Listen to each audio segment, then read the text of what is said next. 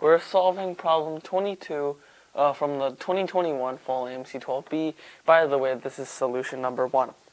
Right triangle ABC is side length BC 6, AC is 8, and AB is 10. A circle centered at O is tangent to line BC at B and passes through A.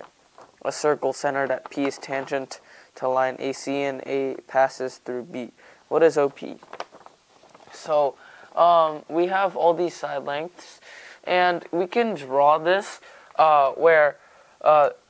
we can draw this to a point P right here, or a point D right here, where ABCD is a rectangle, and point P is where when you draw a line from P to B and it's perpendicular, it's at the midpoint. So we'll call that M for midpoint.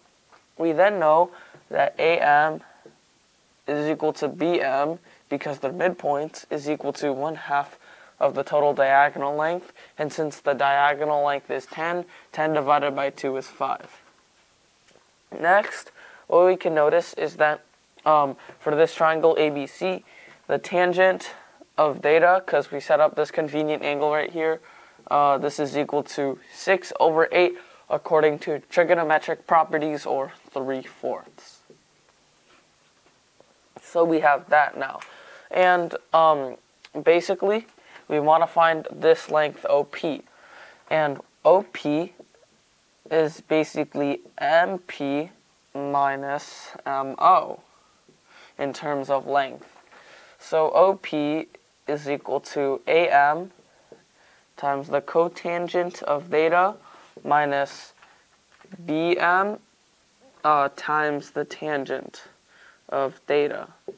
And we want to really just evaluate this at the current angles, because we can fill in some of the side lengths right here currently, and we can say that these two are similar triangles.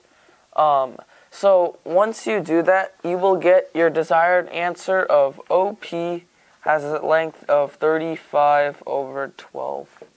And that's our answer for this problem.